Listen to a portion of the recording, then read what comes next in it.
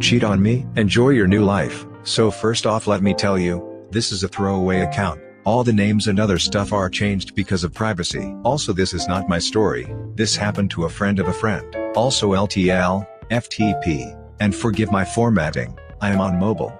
TLDR on bottom. If this post doesn't qualify for pro revenge, let me know. To the story. Me and my friends sometimes hang out with a guy we will call Mark. Now, Mark is in his 40s, happily married to a woman. They have 2 kids in their teens. I will tell this story as accurately as possible from what Mark told us. As you all know, married life can many times get boring with 9-to-5 jobs, mundane life in a small-time village. Kids are growing up, so you don't have to look after them 24/7 anymore. So you do what you can to make life interesting. You get a dog, start some hobbies, etc., etc. Or so at least Mark thought. He also thought that his happy little life would last forever. Wrong. Mark found out through the grapevine that while he was playing sports, being at work, trying to break the boring life they were having, his wife, let's call her Mandy, was attending to some hobbies of her own. Hobbies that included getting sweaty and real passionate with another man from a few towns over. At first the rumors didn't bother him, they were rumors after all. But something in Mandy's behavior started to change. No more funny time with Mark. She started to get distant. No more talking. Just yelling, being annoyed, etc., etc. It went on for a few months. This struck Mark as off, and one time after we were done playing soccer, he asked us what to do. We came up with several advice, like confronting her. But Mark didn't want to ruin his marriage over some mood swings and a rumor. So he did what every sane man would do, /s. He set up cameras all through the house. And I am talking high quality stuff here. He had cameras in the bathroom, living room, their bedroom, basically everywhere, but the room of his children. He updated us on his new hobby and his setup, and things cooled off for a few weeks. After a few weeks after soccer time, we went out for a few beers. Mark wasn't quite himself, so we inquired what was wrong. He told us that he, after several nights of reviving tape, found out that Mandy indeed was cheating on him. He was furious. They were married 20+ years, they were high school sweethearts with 2 boys, and she betrayed him. Now comes the revenge part. He didn't confront her right ahead. Mark formulated a plan. Living only a few towns over, he had no problem getting the guy's phone number. Now you all know those pesky advertising companies who call you to get you to buy products, right? Mark pretended to be one and called the guy with the pretense he was selling him some body cleansing pills and other crap. He knew the guy was overweight, and being quite a smooth talker, he didn't have much problem getting him hooked. He got the guy's first and last name, which he already knew, his address, SSN, job address, and some other stuff that doesn't really matter to the story. He told the guy he was in a ballot for different prizes from the company he was working for, and he would stay in touch in case the guy won anything. After that, came part 2. While Mandy was at work on a Friday, he packed all the stuff she owned, clothes, jewelry, collectibles, and other stuff into their family car. They have a VW Touran, so everything she had easily fit in. When Mandy came home from work, he told her they were going on a trip. At first she was against it, but again the smooth talking convinced her to roll over pretty quick, and she got in the van with him. Before that, he took the boys to one of our friends' house. They weren't 18 yet, and he is a responsible father, and off they went. Where did they go, you ask? Remember how he called the guy Mandy was cheating with? I think you know the answer. Sadly, or very hilariously, Mandy had no clue. He took her, all of her belongings, to the guy's address and called him on the way, telling him to come outside. He said he won the first prize and he was on his way to give it to him personally. Mandy still had no clue. She thought he was just pranking one of his friends. I believe you realized by now that she isn't the brightest one in this world. Imagine her and Guy's face when he rolled into the parking spot of Guy's house. He stepped out of the car, shook the guy's hand, and told him, "Here's your prize, sir. I believe you know what it is." Took one last look at Mandy's white face, and walked off. He got custody of both kids since he was better off than her. Also told the judge she was cheating and that's why he was divorcing her. This all happened last year, and as far as we know, the guy was an A-grade a-hole, and she left him soon after that. After a few beatings and some trips to the ER/police station, Mark got over her after some time and a lot of alcohol. But he and his boys are doing great. They were both big enough to realize their mom was at fault, and still barely talk to her when they go to visit. She tried to return into Mark's life on a few occasions, but he did the smart thing, told her to F right off. He told us this story after we went out for a few beers after soccer again. I was laughing so hard imagining the whole thing I had to go to the bathroom. Otherwise I would have peed myself. I hope you enjoyed this story as much as we did. TLDR, wife cheats on husband. He finds a creative way to get rid of her. Edit, it's not a SSN. We are not from USA. since many people got hung up on it. It's a tax number and I assume he asked for it to sound more believable. Edit 2. Fixed some spelling errors. A lot of people are reading a lot into every detail how I presented Mark's story. For instance, how he got all of her stuff into one car. Well, of course he couldn't, and maybe he got some movers afterwards. Just imagine the van being packed with stuff for a trip. Whatever floats your boat. I said I am writing this from memory, so some things may not add up to your careful eyes. Be warned. I also wasn't at the court hearing for custody, but the kids live with him and they visit the mother every other weekend.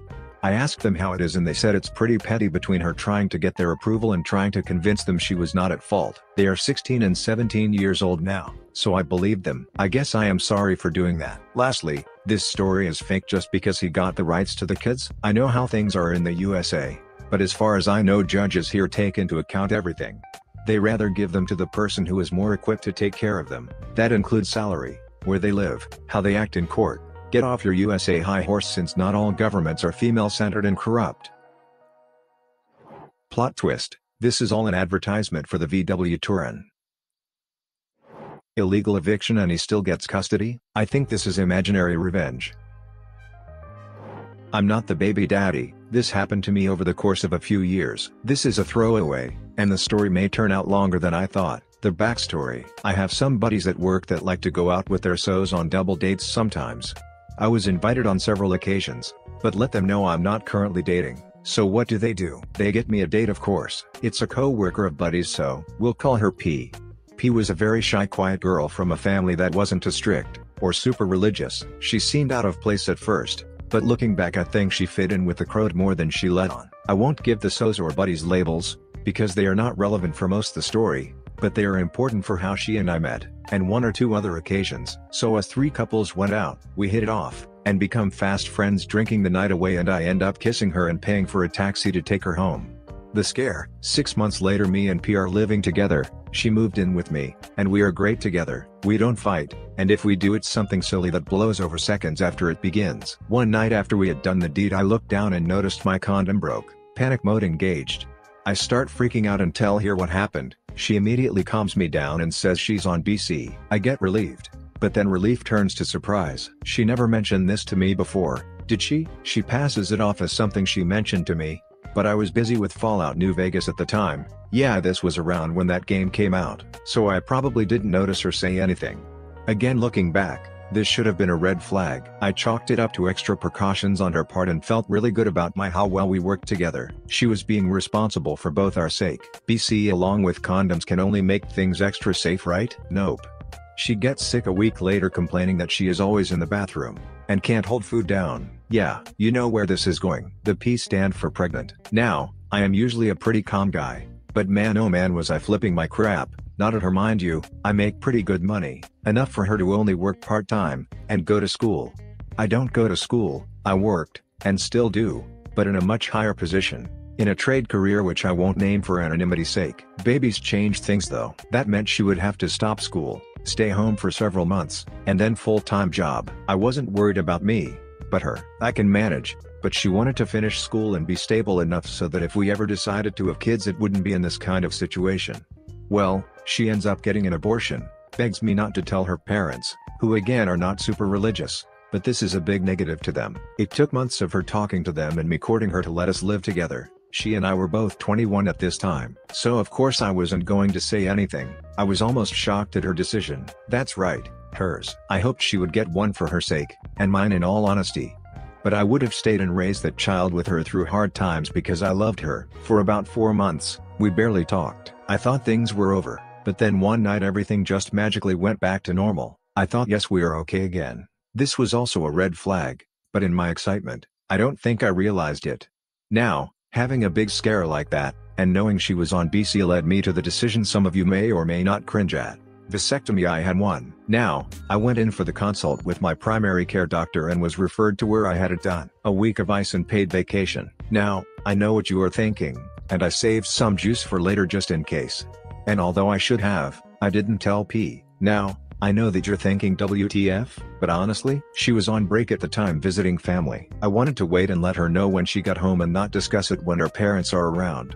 Wasn't sure how they would react if they overheard. I'm sure you can see how much her family opinion matters, and that will come up later too. I was back at work on night duty and business picked up fast. I had no time to even text or call her letting her know I needed to talk to her about something important. By the time she got home we both got so busy that I didn't even mention it. This may seem odd since it's a major game changer for a relationship. But I was also a young man whose life was and still is mostly full of constant go work. Crap just vanishes to the cold storage sometimes. The heartbreak. Fast forward 2.5 years. I was promoted a few times. Was high off life, loved my so, and we were thinking about getting married when she finished school. By this point our relationship had progressed enough that we no longer used BC pills or condoms. Now, she said she got an IUD to prevent pregnancy. I thought that was odd at first, thinking about how I was snip. Oh well, maybe she just wanted to be extra sure. Well, not so much. About midway through August 2014 and she gets sick again. This time we have no idea what she could have. I rush her to the ER, and become the guy who took his SO to the hospital, to find out she is pregnant. Now, the first thing most of you guys probably think I did was scream "F you or cheater." Nope. I acted just as surprised as she did, told her it's fine, we can get through this and I'm with her 100%. The truth. Now state laws differ, and your results may vary, but here, unless the father signs a birth certificate himself in person, it doesn't count. I made sure, because the first thing I did after getting some time alone from her was see my company's attorney for a consult. He recommended me a good person to seek legal counsel in paternal matters. A week and a half or so later I meet him and make sure if I have undeniable proof that I'm not the father, I would have no responsibility for the baby, or P according to our state laws. So I had my assurances, and as far as she knew, it was probably mine, right? After all, we were not using any BC at all. None. Turns out she had scheduled the appointment, had it put in, but was removed because of complications that caused pain and swelling. This I was not informed of. Now, normally I leave personal belongings alone. I trusted her, and did not want to be the overbearing SO that looks at your crap by accident. We both had our own phones, PCs and tablets, so she didn't suspect a thing when I searched through literally, no joke guys, hundreds of emails of her back and forth setting up dates, times, and prices. That's right, she was freaking for cash, or so I thought. Turns out, she was actually freaking for free, and selling meds that she stole from patients. The abortion she got was not the first. Oh, did I mention, she was in school to become an RN. She would sneak meds any way she could. She would take them from old people, young people, cancer patients. She was a sneaky effer too. She hid all of this from me, and her teachers, as well as her parents. Her biggest supply was using people she had previously screwed/sold to. She would have them get hurt, or help them get hurt, and then get them prescribed pain pills. The revenge. I hope you stuck it out, and I hope this belongs here. For the entire time of her pregnancy, I said nothing to her, her parents, her friends, her teachers. She was close to graduating, and close to being a mom. Everything was so happy for her. Everything was going great. Well, I got an apartment and paid rent for it secretly. The place we lived was in her parents' name. Reason being, at a moment's notice they wanted to be able to kick me out for wronging their daughter. This turned out to be an amazing blessing. Started selling my stuff to put into a fund for the baby, but was really moving it to my new place. She thought I was crazy when I sold my gaming rig, laptop, and Xbox. I said, "It's all for us, baby." Now, this next part was risky, but I had no choice. I needed some help. I talked to the buddy who got me with her to begin with. They will be B, and so B had left the company I worked for, so this would not negatively affect him in any way. I needed more info on P's part-time job so that I could get back at her. Essa was her boss, and she was exactly the same to them on the outside as she was to everyone else. To this day, I kinda admire her ninja ability, but it's also why I have no regrets or guilt. I told them everything, showed them everything. B and Essa were shocked, sad, sorry for me, sorry for her, then freaking furious with her. How dare she manipulate them like this? Essa stated things go missing from the workplace, cash drawers short, but P is always covered some kind of way. She had been framing people, and was just very careful and calculated in her plans. Essa said she in all honesty never looked real hard at her either. Her facade had everyone fooled. Well, lucky for me, Essa said in P's maternity leave, security cameras were replaced, and better quality. We made our plan then. In comes the week that she is due. She is wheeled into the hospital and stays for 3 nights before she births him. I have no problems with the child, as you will soon find out, but at the time he was a symbol of misplaced trust, and a broken heart. They have to take the baby away after a few minutes. He has jaundice, and although he seems fine, want to make double sure. She reluctantly lets him go. P, what should we name our son? I tell you readers, I must have looked like the cat from Alice. I sure felt like I was. Our? You mean your? What color she had left drains. And she stammers to speak before I put my hand up and tell her. I got a snipped 6 months after we started dating. Her face almost seems to cave in. That confirms for me the baby is only your baby. Not ours, baby. But yours. And yours alone. Alone. Tears. Nothing but tears. I told her that she was never to speak to me again. And walked out. I told the medical staff that under no circumstances was my name to be on that certificate. I was a concerned former boyfriend that she cheated on, and she was a junkie. Lab reports on the cord blood unfortunately later showed this to be true. But the baby was fine, and that I was only here to make sure her baby was alright. I was not to be contacted, and if she says I'm her boyfriend, don't believe her. If I needed to prove that to them I would. I left, packed my crap, and left to my new apartment. Pro revenge. I know what you're thinking. That was not really that harsh at all. I didn't think so either. I waited until she was back at home. I left my keys, and $400 in an envelope at her place so that she had money when she was out, and also to bait her. I knew that she would either A. Buy some more pills. B. Try and sell her busted cooter. C. Maybe just maybe get her crap together and fix herself. D. Cry to mommy, work, and school. I'll take A, B, and D for $400, Alex. That's right. She did all three. Now, I know at this point I'm okay on the work front. I'm also okay on the parent situation. The moment she was released, her parents picked her up because I wasn't there. She called them, complained, told them everything. I was going to be thrown out, but what's this? I'm not there. She was probably upset she didn't get the joy of kicking me to the curb. Instead there was the envelope for her with $400 and the keys. I don't know what went through her head, but she was already back into her normal routine before long. She must have thought I skipped town completely. Calling work leads to a not here, they were informed. Asking SO leads to B hasn't heard from him. She thought she got off the hook, with one baby, and nothing else. A while later she gets fired. Security footage shows her manipulating drawers and framing other employees. She tells her parents it wasn't her. They believe her. Next, her school gets a big package from an anonymous source letting them know she was recently fired for stealing and drug use. Now, I am not sure how she got through school and the hospital without the drugs in her system popping a red flag. I know they tested the cord blood from the baby, and I specifically stated she was a junkie. I never dug into it, probably should have. Her school has zero tolerance policy against drug use. The package also contained the emails, as well as messages to and from buyers, sellers, and anyone else she did shady crap with. Did I mention, the hospital she worked at also got a package? And the police, her parents disowned her, fired, expelled, and CPA was on her case. To wrap it up, she lost everything, including the baby. He's fine now though. His real dad was found. She basically went back and looked for anyone that could have possibly been the father at that point in time. Kinda impressive considering. The guy was 29, call him D, had been divorced, and was lonely. I understand. He had a great house and income, so he was given custody after a paternity test. Best part, the other couple we were with on the first date, she screwed that guy. That's right, he actually still at my company too. I remember when he went through the divorce, I didn't talk to him much, so I had no idea he banged her. It only took one time. She never told anyone she met for sex she was in a relationship. He had no idea we were dating. He didn't talk with me enough, and I was in a different part of the workplace at that point. So, in the end, she has no home, no friends, no job, no career, a rap sheet, and now her kid is with his dad and she gets zero visiting. I'm single, still hang out with her parents, so, and D, have my job, my apartment, and best of all, I'm not the baby daddy. Edit bold was everywhere, writing program messed me up. So you forgot to tell her about the vasectomy. 2.5 years later you've progressed to the point of not using condoms or birth control pills. In all that time and progressing in your birth control methods, the vasectomy never gets mentioned? She wants to get an IUD. You don't at least discuss the vasectomy? Something sounds weird to me. I'm confused. So you were in a long-term committed relationship with her and never told her you had a vasectomy? She had no idea you were sterile when she got an IUD? Paranormal or not, what was the scariest thing to ever happen to you?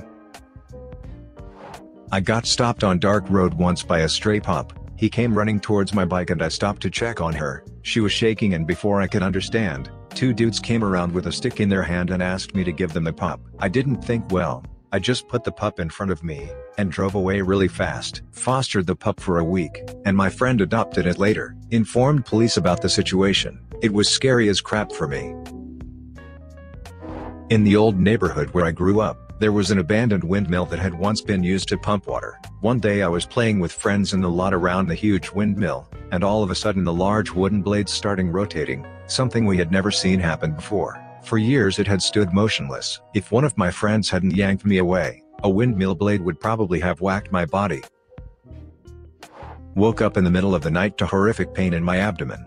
Turns out I'd had an undiagnosed ulcer perforate in my intestines and it had flooded my abdominal cavity. I couldn't move and my 5-week-old daughter was in her cot next to me. That was the most terrifying thing ever. The pain was 10x worse than childbirth and I thought I was going to die next to her. It's nothing compared to some of these, but I got peer pressured into facing my biggest fear and it did not go well. On a trip to Mexico, my family pressured me into facing my terror of deep water by jumping into a cenote, very clear, deep pool in a cave. Being 16 and an idiot, I eventually did, and panicked so badly when I hit the water that I actually have no memory of getting out. The next thing I knew I was back on land, crying and gasping for air. I apparently climbed back out on my own at lightning speed, but it was so stressful that I actually blacked out. It's the only time in my life so far that primal instinct literally overtook me.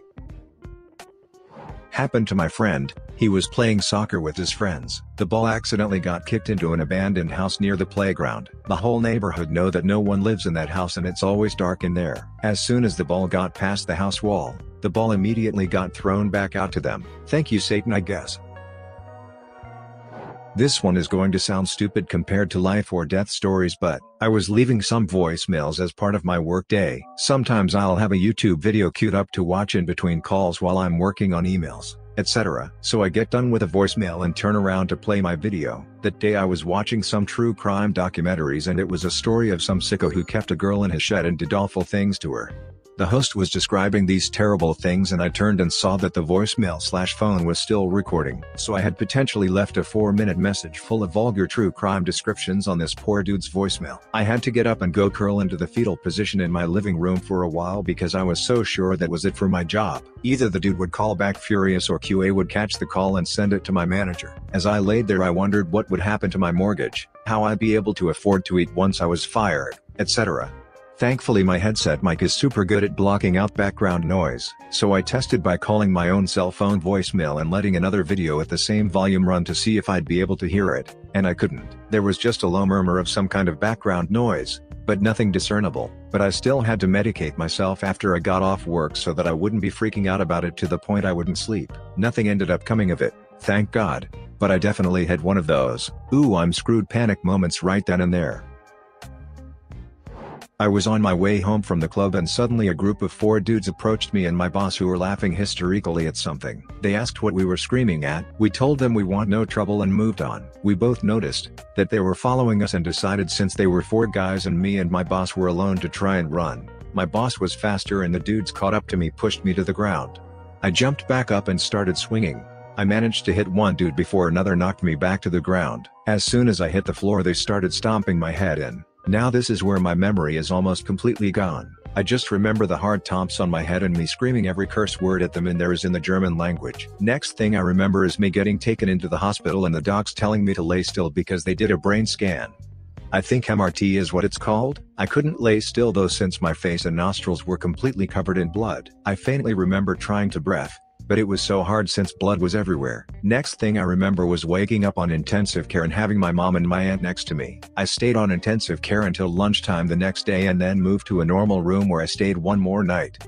The guys stole my watch, but thankfully I was completely fine and had no lasting brain damage. Smile. Edit what happened to the guys. Police caught them directly after it happened. One of the dude's t-shirt was even still full of blood. In cases like those the state sues them automatically.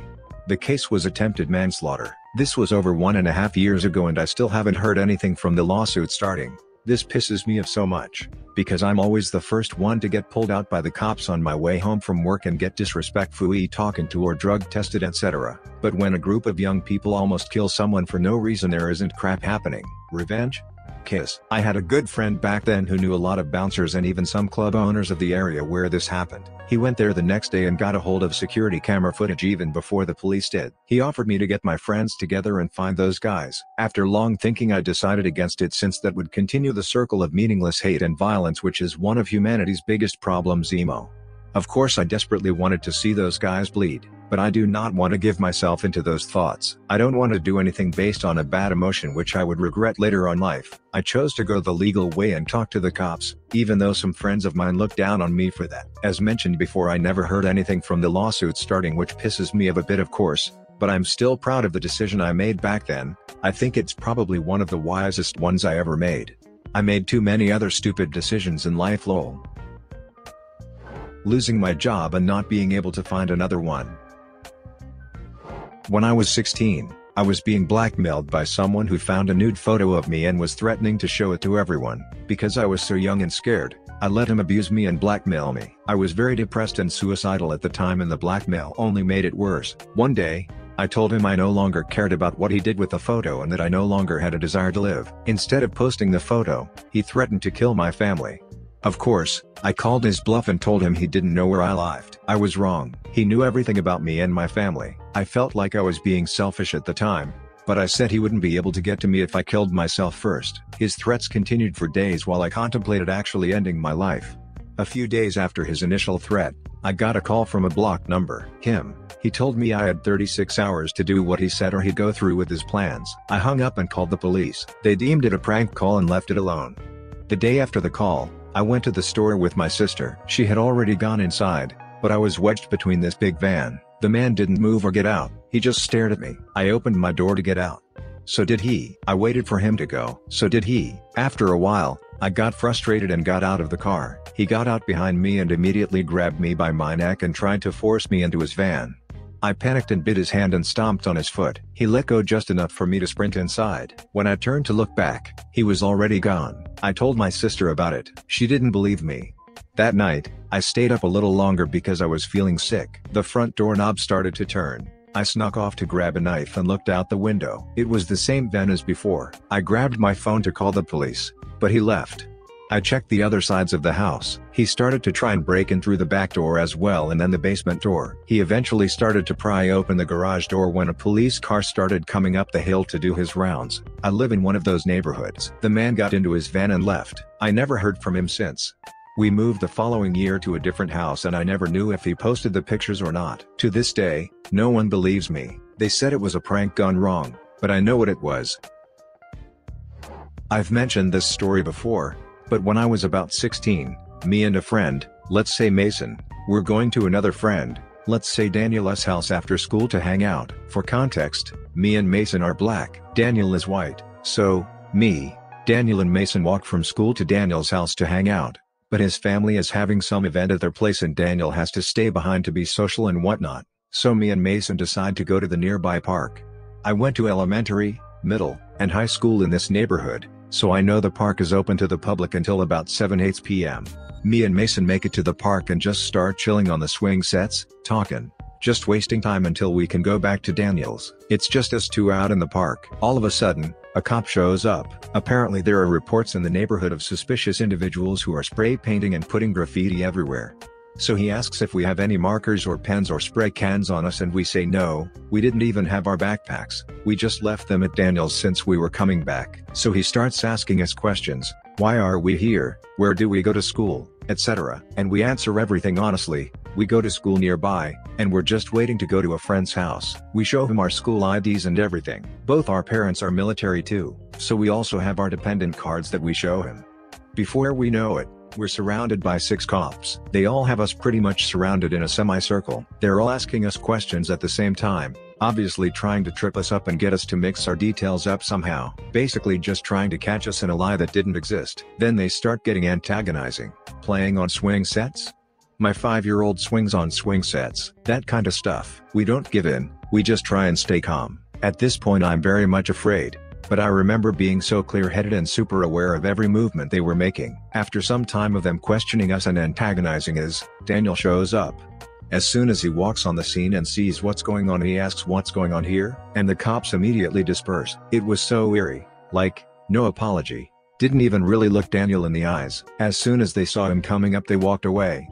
To this day, I wonder what might have happened has he shown up even a couple minutes later. Also, wow, thanks everybody for your kind words and sympathies. It happened a decade ago at this point, but I still remember it clear as day. To answer some questions, this was in Austin, considered by a lot of people to be the most liberal place in Texas. And no, we didn't file any complaints with the APD. To be honest, it wasn't my first brush with cops. I doubt it'll be my last, honestly. But I think me and Mason were just too shook up to really consider that an option. It's doubtful it would have been taken seriously, but who knows, I guess. We never have actually talked about it since, not even to each other. I think we both just wanted to move on and forget it. Back when I was a kid, I used to sleep at my nan's house in the box room, and I always woke up and couldn't move or speak. When I spoke to my dad and uncle about it, they said they always had the same experience in that room. I have never suffered from sleep paralysis in my life. Having a ruptured ovarian cyst and wasn't fully determined until about a week later. Blood from the ruptured cyst had started to flow towards my intestines and started to irritate it, which was the reason why I had thrown up a massive amount of times prior and during that week before finally figuring it out. The first time young me realized we all die one day, through a dream, woke up at 2 a.m., 7 years old, screaming and crying until my father came upstairs to me and comforted me. That in some nightmares where I basically get these freaking hyper-realistic monster faces that pop up in a flash in front of me seems like, and it feels like as if I am on drugs because it feels as if it zooms in and out, wobbles and all kinds of crazy crap. Still unsettling. A few weeks ago I got up from finishing in the bathroom to find the toilet chock full of blood. Happened twice that day. Getting scoped in both ends in 2 weeks.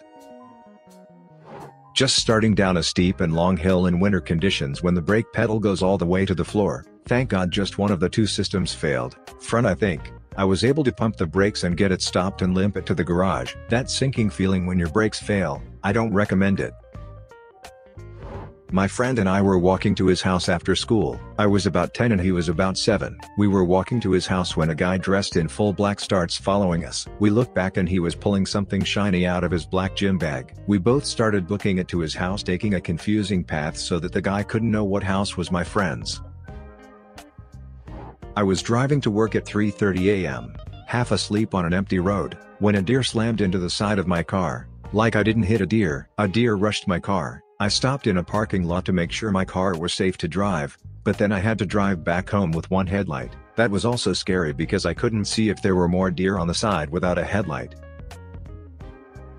Was staying in a hotel, woke up at about 2 a.m. screaming, with our fire alarm going off. People I was staying with calmed me down. We leave our room, realize that rest of hotel is silent. As soon as we left the room, alarm in our room stops. Report to reception, who said they have no account of the alarm going off. We return to our room and have no issues, aside from a severe lack of sleep. Apparently the alarm had been going off for a solid 30 seconds before I remember waking up, and I had been running around the room screaming during that time. Have no recollection of that, no clue what it could have been, but something that truly haunts me thinking about it. I was in the living room watching TV. My oldest brother was in the back of the room with the phone. Our middle brother walks in and starts to tell the oldest to get off the phone, because his phone bill was 400 euros the month before. My oldest brother was about 12, middle 10 and I was 8. They start fighting, so I hide behind the sofa and try to be as quiet as I can. But I can hear my oldest brother rage through the room, pacing. I'm scared and literally in a corner, but he hadn't seen me yet. So when he paced to the back of the room I ran for it and dashed up the stairs. He was right behind me. I usually went into the bathroom if he got aggressive, but he was too close and I couldn't show down to open the door, so I run up the next flight of stairs yelling at my middle brother to open the door. He doesn't, it gets slammed behind me. In this room now was my middle brother, myself and 2 of my brother's friends, and the oldest is still raging outside, trying to smash down the door.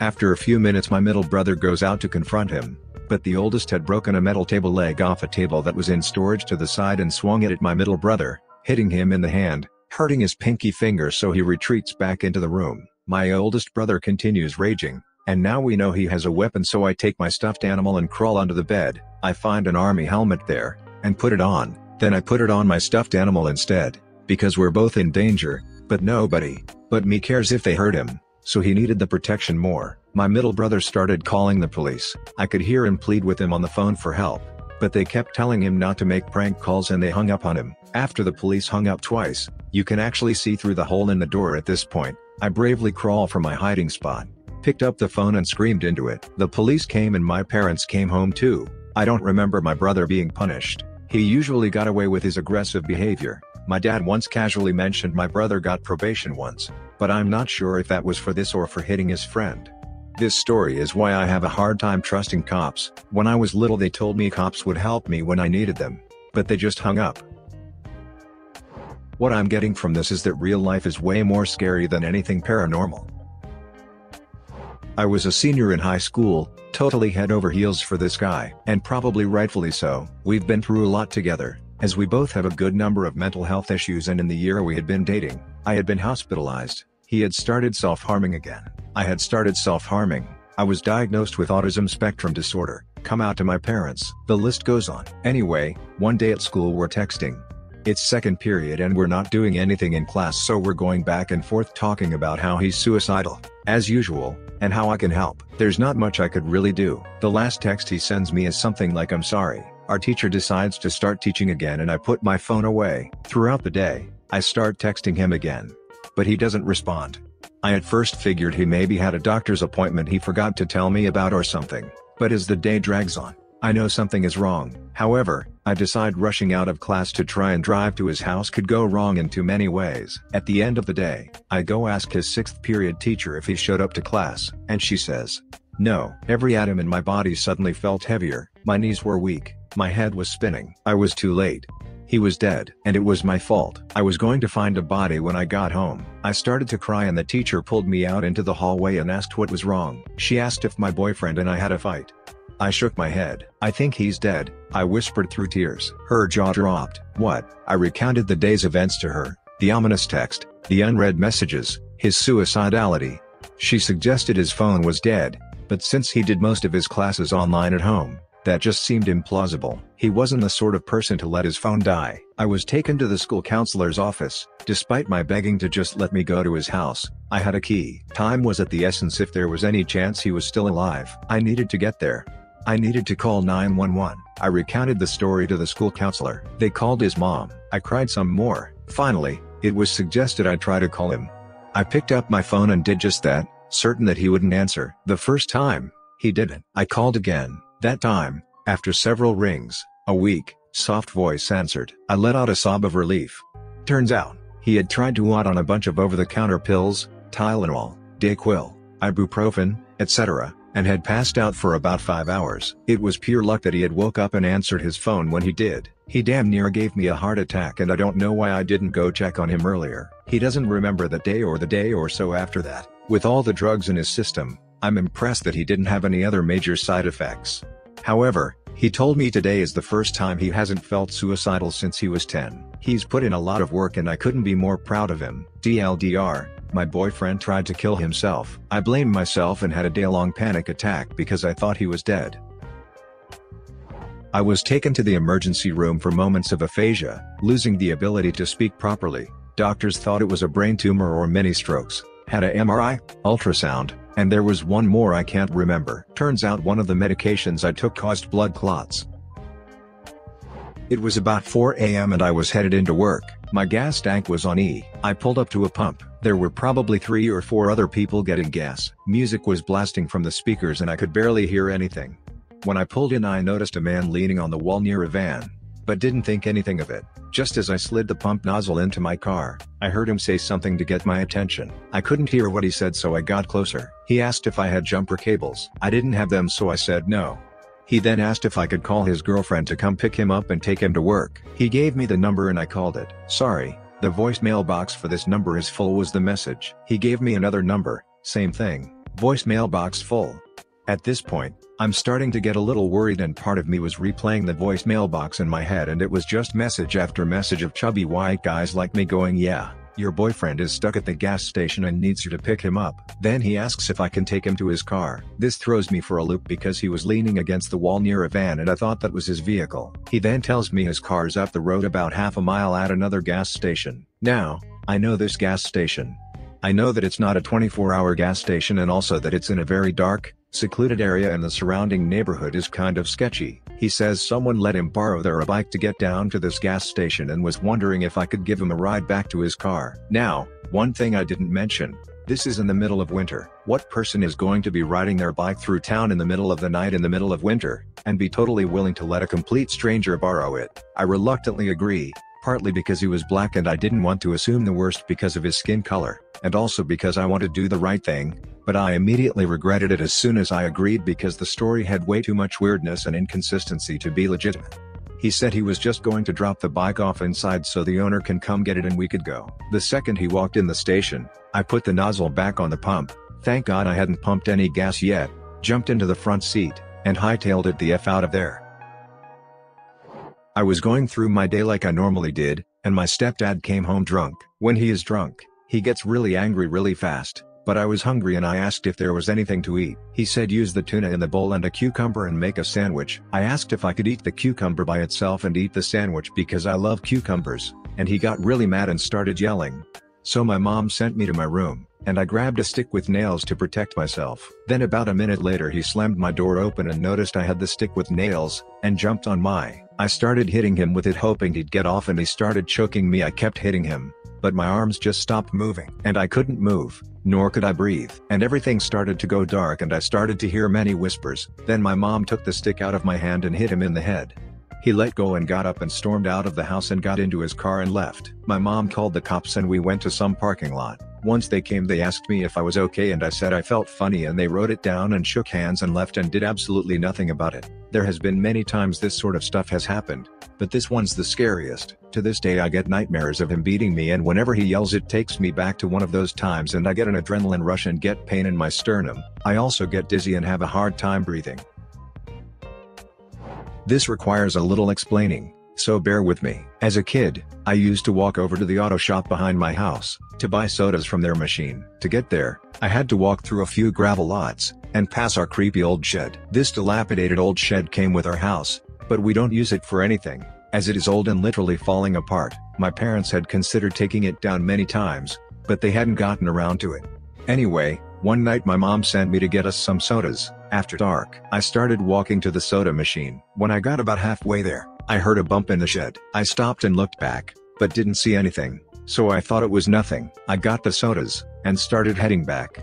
When I was about halfway back, I heard another thump from the shed, much louder this time. Thoroughly spooked this time, I stopped and stared at the shed. Suddenly, some humanoid thing stuck its head out of the shed, and started crawling out. It was skinny and flesh-colored, and I could see its ribs. I started to seriously freak out.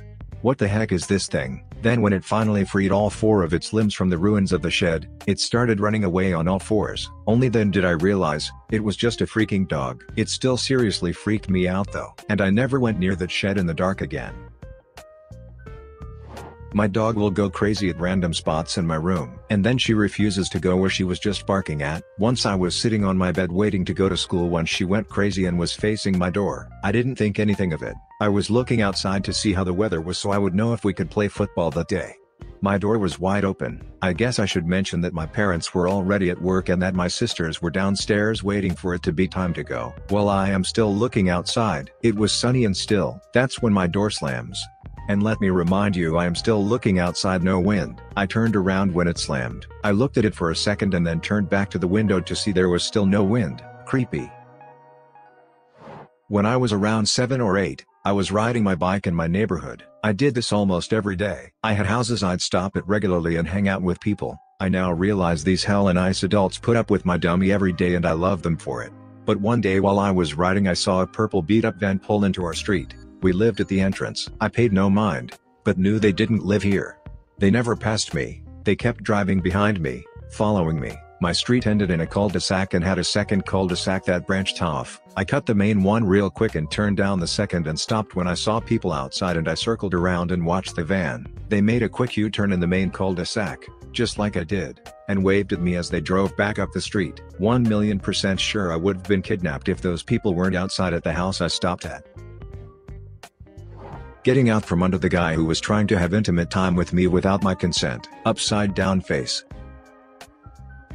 One time when I was a kid I went to get a spoon or something out of the kitchen because my mom made soup for me and my siblings. Once I had gotten my spoon I turned around and a bowl fell onto the floor right in front of me and broke. There was glass all over the floor. My mom rushed in and saw me shaking with a spoon in my hand staring at the glass-covered floor. Think I'd done something stupid. I wasn't hurt luckily, but that scared 5-year-old me to death. I still remember it. Weirdest thing was afterwards my mom couldn't figure out what had fallen. Everything was in the same place as before and nothing was missing from the shelf the bowl must have fallen off of. I was laying in bed one evening as a 16-year-old. All of a sudden I felt what I can only describe as a mild electrical current going through my body. A split second later, a voice in my head, not mine, nor could I categorize it as male or female, said over and over, "Turn on the light, turn on the light. Turn on the light." I lay there confused for a few seconds. Then the electrical current got stronger and my bed started to gently shake. It was a single ensemble on wheels and the floor was slate.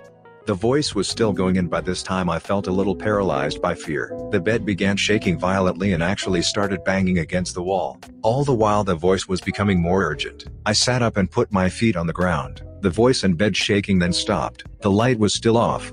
I looked to my left and in my wardrobe mirror could see a person standing with their right hand on their right hip. The person would have been standing directly in front of me, but with their left side toward my front. They were in the mirror, but they sure as hell weren't in front of me. I jumped up and turned on the light. The whole experience probably took 30 seconds. Slept with the light on that night. I also began locking my door after this experience. I had a room that was once an outside shed, but had been converted to a bedroom. Not too many nights after a male attempted to get into my room. I could tell by the size of them. They were unable to due to the locked door. I didn't make the connection at the time, but I'm pretty sure I was being protected by someone or something with all the turn on the light and bed shaking. Not too sure about that figure though. Subscribe and turn on the notification bell for more stories delivered to you. Thanks for listening. See you later.